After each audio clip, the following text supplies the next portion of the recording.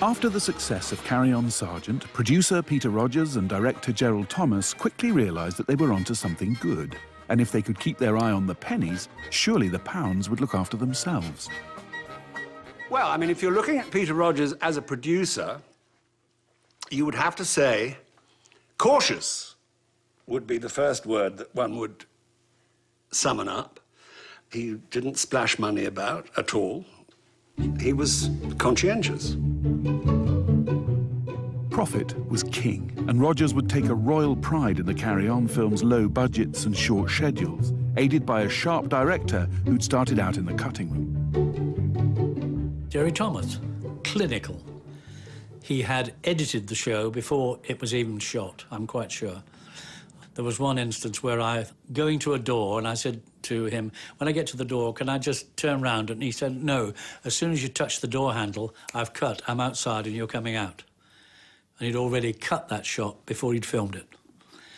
And that was the way they were made. That was it, so I shut up after that. After the success of Sergeant, Rogers and Thomas decided on a uniform approach for the follow-up. Supposing I'd been on it. In one of his shrewder moments, the adorable Mr. Rogers said, well, they're all screaming for another movie. Well, your wife's a nurse, isn't she? He said, so it's Carry On Nurse, it's obvious. Houdis quickly turned to wife Rita for inspiration. Over here, Mr. York. And I did that script in 10 days. You, given one of these before? Oh, good gracious. Hundreds. Get it down now. Other end, nurse. Plenty of material from Rita and exaggerated invention by me. Hurry up, nurse. There are other things for you to do, you know. Yes, sister. The Carry On creators were quick to work out that the public loved humour from everyday life, sweeping up with a dose of comedy intended for all. What's going on? She's round. I don't care if she's triangular. To this day, everyone's got experience of being in hospital, so you base your comedy around familiarity, so you don't have to waste any time explaining what's going on. You can go straight into the bedpan comedy and you start getting your laughs. After his debut in Sergeant, Nurse saw Charles Hawtrey tucked up in bed.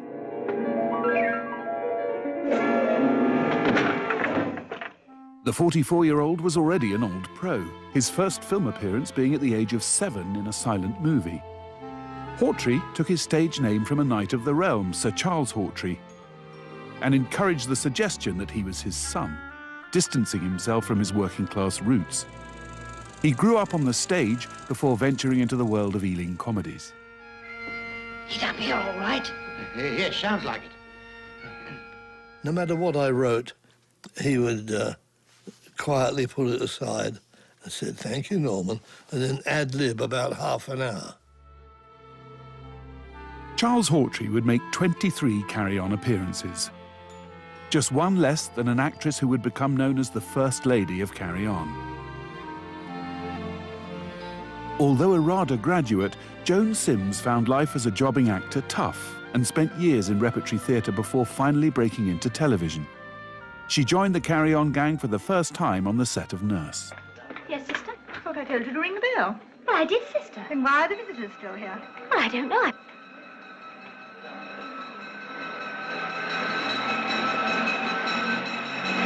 Oh, crikey. Joan Sims was a fascinating woman, and she was gentle, actually, very gentle personality, and genuinely funny off-screen. And raising more temperatures in her second Carry On, Shirley Eaton. You know, nursing training is right out of date. What do you mean? Well, they should have taught you that there isn't always a medical reason for a fast pulse. Carry On Nurse, for me, was my favourite role and my favourite film out of all the Carry Ons. See that Mr. York doesn't fall over in the bath. In Carry On Nurse, I discovered I was 2 months pregnant with my first son, which was terribly exciting, and all the cast were lovely with me.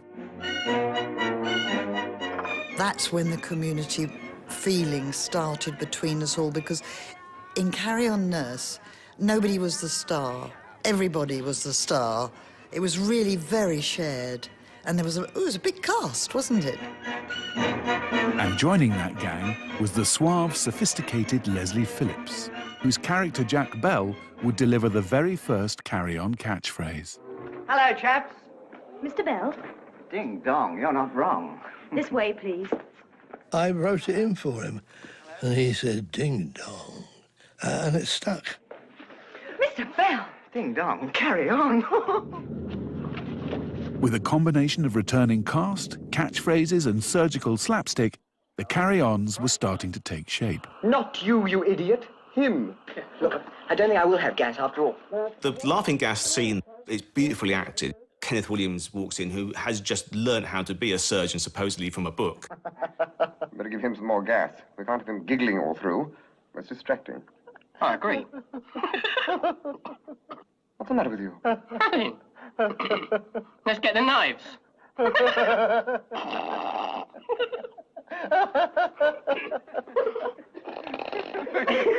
And you get a real sense that they're enjoying themselves in that scene. Just, you know, blokes running amok, really. Say, Oliver, well, what happens if anything goes wrong? We have to amputate your leg. But writer Norman Houdis had saved the biggest laugh till last. We have to carry out just one final test. It'll only take a few minutes. That's all right. A now famous punchline was a late addition to the script thanks to a real-life story told by Houdis's mother-in-law. She told me this joke, and we screamed with laughter. And I tucked it away. Come in. Colonel, whatever's going on? Come, Matron. Surely you've seen a temperature taken like this before? Yes, Colonel, many times. But never with a daffodil. Comedy often is a question of remembering a joke rather than inventing it. Carry On Nurse hit the funny bone, with British cinema goers buying over 10 million tickets. Rogers and Thomas swiftly signed a 5-year contract to deliver more of the same. The decade had been dominated by Ealing comedies like The Ladykillers, but by 1958, the fun-packed Carry On films had replaced them in the public's hearts.